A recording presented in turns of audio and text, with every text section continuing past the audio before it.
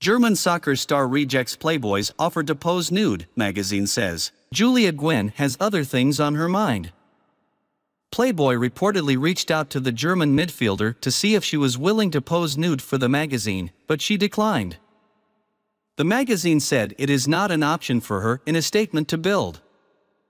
Giulia Gwinn is not only an outstanding athlete, but also a beautiful young woman. So a personality like her is naturally interesting for Playboy, Florian Boitin, editor-in-chief and publisher of Playboy Germany, said in a statement to the outlet.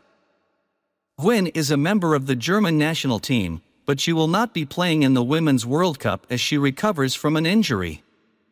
However, the time off will not include a photo shoot for the magazine. The 24-year-old tore a cruciate ligament for the second time in October.